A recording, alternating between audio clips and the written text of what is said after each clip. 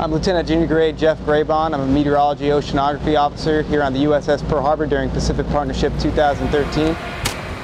What we're doing is deploying a wave drifter buoy off the USS Pearl Harbor.